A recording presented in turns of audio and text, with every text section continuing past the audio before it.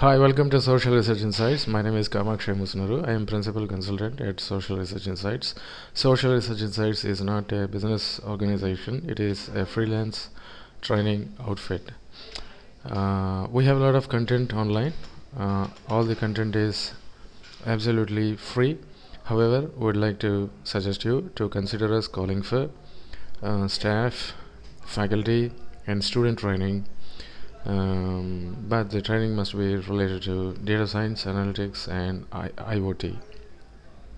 Today in this videocast, through this videocast I'm going to give a small demonstration as how to execute Hadoop example files. So I install Hadoop as a single node distribution. We call it as pseudo distribution mode. So when we install Hadoop in a single computer, it is called single node pseudo distribution node. So when we install Hadoop, by default we'll be having some example files, so we can test or learn as how to write the MapReduce programs and execute them through the Hadoop cluster. So MapReduce is actually a data processing architecture. We call it as MapReduce paradigm. It is a beautiful it has beautiful mechanisms to process the data, especially when the data is available from HDFS, that is Hadoop distributed file system. So first let me show you how to find the path for Hadoop examples. I installed my Hadoop in that is user local Hadoop, something like that. So to change the directory in Linux, we use cd user local and Hadoop. So stop there, and here you should be having so many folders related to Hadoop.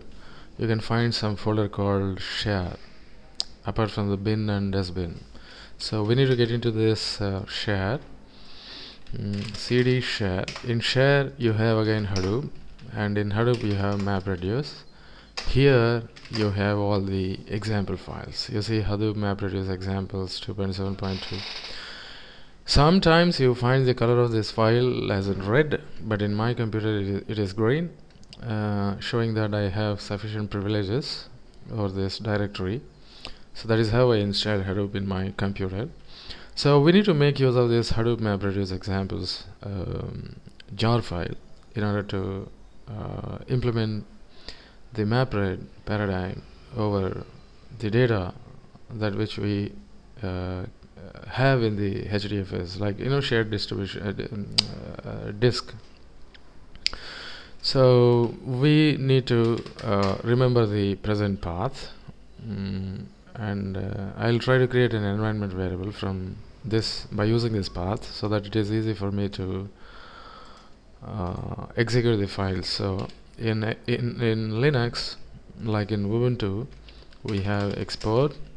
So create an environment file Hadoop underscore examples, and then is equal to copy paste the path for the till MapReduce. So we have this address till MapReduce, so we need to use the, you can also include this jar file within the path, but let us, so now you can check if the Hadoop examples is available, the path set properly or not, by executing echo $sign Hadoop examples. Then you should be able to see the path.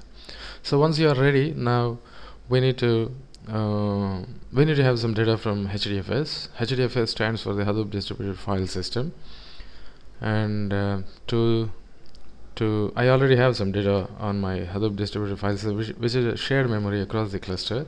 So the for instance, if you have some 4 or 5 computers connected as in the form of a cluster, the entire cluster make use of this memory, which is HDFS, to process the data. So let us see whether I have the data. I have the data in HDFS, but let me see if I would like to see the data whether it is there or not in the HDFS, I should execute a statement HDFS DFS ls. I already have a directory called dir1 I created earlier, and yeah, I did not start.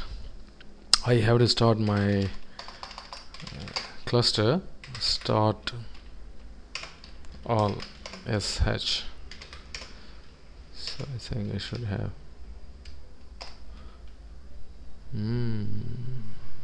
so current user.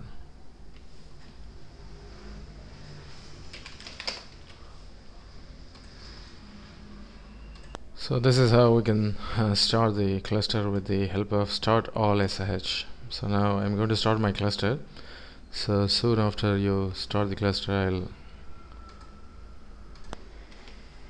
so we can start doing all the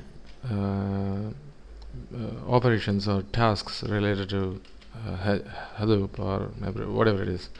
So now let me see if my cluster has started. The other way is it should be 6. Yeah, exactly. Now I can use the HDFS DFS, the earlier command I was trying to execute, but it was not working. So I have all these directories. I have a directory called dir input. Let me see HDFS DF. What is there inside this dir? Your tab function will not work inside HDFS, so it should be very clear. I have a file txt. So let us use one of the functions. So let me show you what are the different example functions that we have in this MapReduce example. To execute this MapReduce jar file, we need to use Hadoop, not HDFS. Please be cautious. Hadoop jar, then use $hadoop-examples.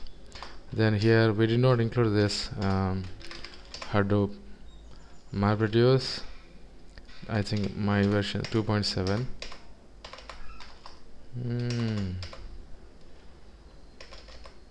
Examples. Yeah, examples jar.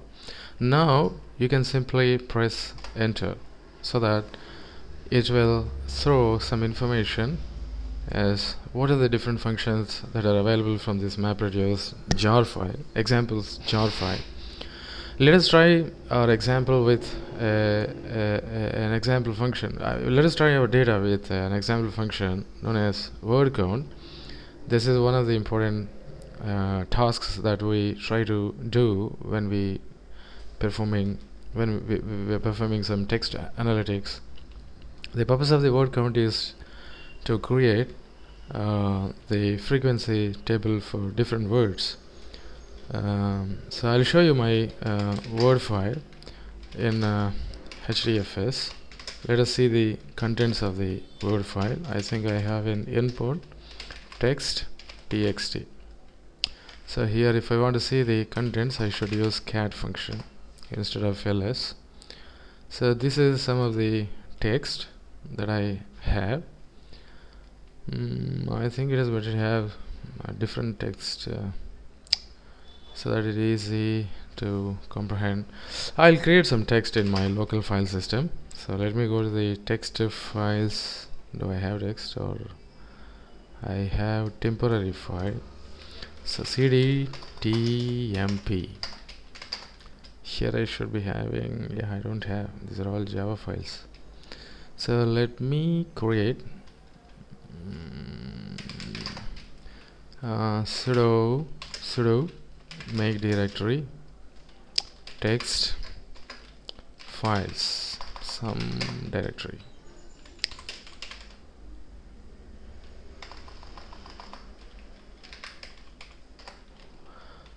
ls, I think I should be having the text files now.